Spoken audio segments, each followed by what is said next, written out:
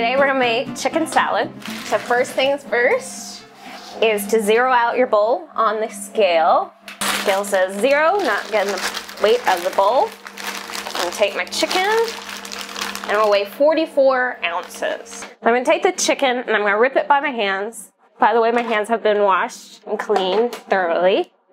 And I'm gonna pull some in the food processor. You just want small enough pieces that it's not big chunks, so everything grinds up smoothly. Do about 3 pieces, maybe 4 if they're smaller, in the food processor at a time. So there we go. Put my lid on, make sure it's all snapped into place. Hear the click, and pulse it.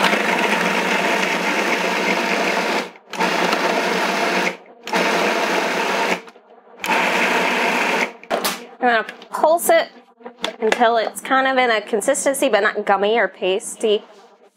So we're going to dump that in here.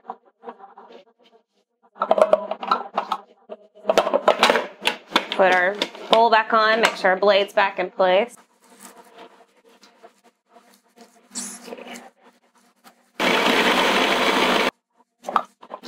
Now we have our chicken all ready. Yep. Nice big bowl. Now I'm going to get my almonds and my cranberries in there next. It's going to be 1 cup of dried cranberries. Fill it in. 1 cup of sliced almonds. There we go. Add a cup of mayonnaise.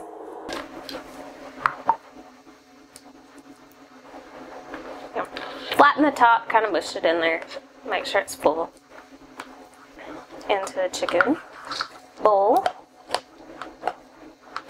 There we go. Now salt and pepper. It's going to be half a teaspoon of each.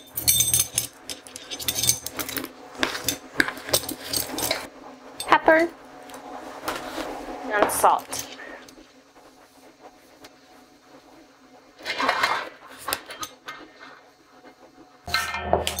Now I'm going to grab a glove, or you can use the spoon and mix it up. I'm going to really make sure that the mayonnaise and salt and all the ingredients are mixed up thoroughly. Should look like that. Should be kind of compactable because of the mayonnaise. And then it goes into a tall hotel pan. And then what you would do next is plastic wrap it, date it, and label it. And put your initials on it.